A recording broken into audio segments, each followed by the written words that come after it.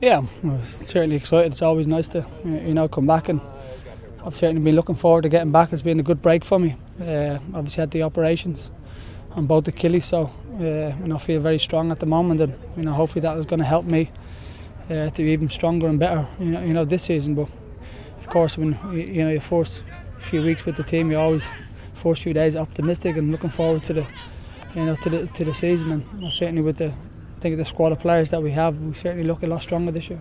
Certainly last year there was myself and Landon took a lot of pressure on a shoulder, which is good pressure because that's your job to do that. But it certainly does help when you've got other players who've played the game for a long time, and certainly with their experience, I think they're certainly going to help the group.